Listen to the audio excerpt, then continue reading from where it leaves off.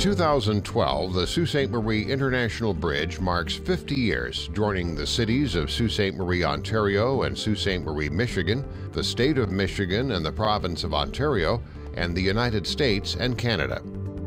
First opened to traffic in October of 1962, the International Bridge has been a local link for commuters, students, and shoppers, and an international connection for tourism, manufacturing, and global commerce for half a century.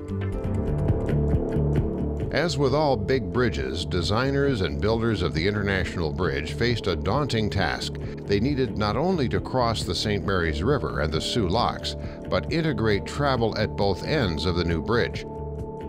A solution was needed, but a bridge in the current location wasn't the only possibility. And it provided for either a bridge or a tunnel. Well, the idea of a tunnel was quickly dismissed, partly because of the cost of construction, but also for security reasons. Between 1953 and 1955, all the necessary state, provincial, and federal approvals were obtained. $16 million in bonds were issued in Michigan, half purchased by the province of Ontario, to fund construction of the bridge. Designed by Steinman, Boynton, Gronquist, and London of New York, the 1.9-mile bridge incorporated a 4-span continuous arch design. Groundbreaking for the new bridge took place on September 16, 1960, and crews, half Canadian and half American, began work. On April 17, 1962, the two sides met in the middle of the span.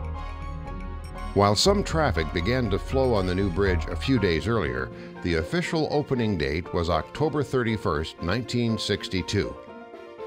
The new International Bridge, joining Canada and the United States at historic Sault Ste. Marie, is a fitting symbol of the continued friendship, commerce, and cooperation between our two great countries. The Sault Ste. Marie International Bridge boasts a 50-year history, one of stewardship, cooperation, and international friendship. I believe that the foundation that's been set in the last 50 years is really going to help tremendously going into the future. We have to continue with forward planning. We have to build on the strengths that we have, so go look back at what's worked well and continue with that. Continue investing in our fantastic team. I'm pretty excited about it, the 50th anniversary. I said, you take a look at this bridge and how beautiful it is. A key milestone in the life of any structure, let alone an international crossing.